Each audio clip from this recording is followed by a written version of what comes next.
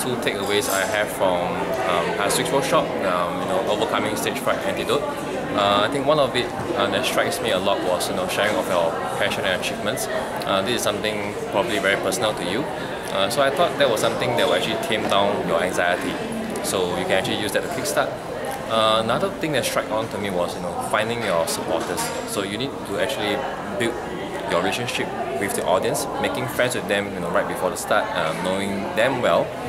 This will actually help you when you actually present. You look at them, and so as long as they acknowledge to whatever things you say, that actually gives you some certain energy to continue on presentation. Now, why do I want to consider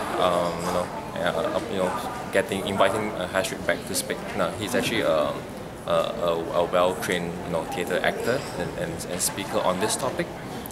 So I believe in his proficiency and competency to come back, to actually share his passion and how to train people to overcome stage fright.